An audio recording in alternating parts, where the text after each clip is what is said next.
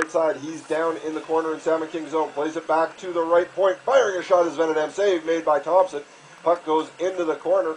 Wrapping it around. Durlego now has it. He's in the right wing corner. Plays it back to Venedam. He gets it to Durlego. He comes up to the circle. Fires a shot. Doesn't make it through traffic as it's knocked down out in front. Conserata tries to play it to the corner. Yo picks it up. He hits Conserata with a shot, then hits him with another clearing attempt.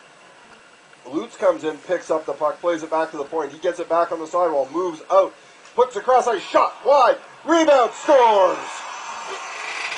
Durlego takes the wide shot by Trulison off the end boards, pulls it out the opposite side and tucks it up and past Thompson.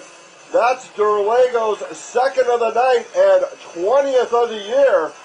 And that's a power play goal. 2 shots on that power play for the Condors. They're 1 for 1 on the power play here this evening. And the Salmon Kings give up a goal with only 25.4 seconds remaining here in the first period of play. Off the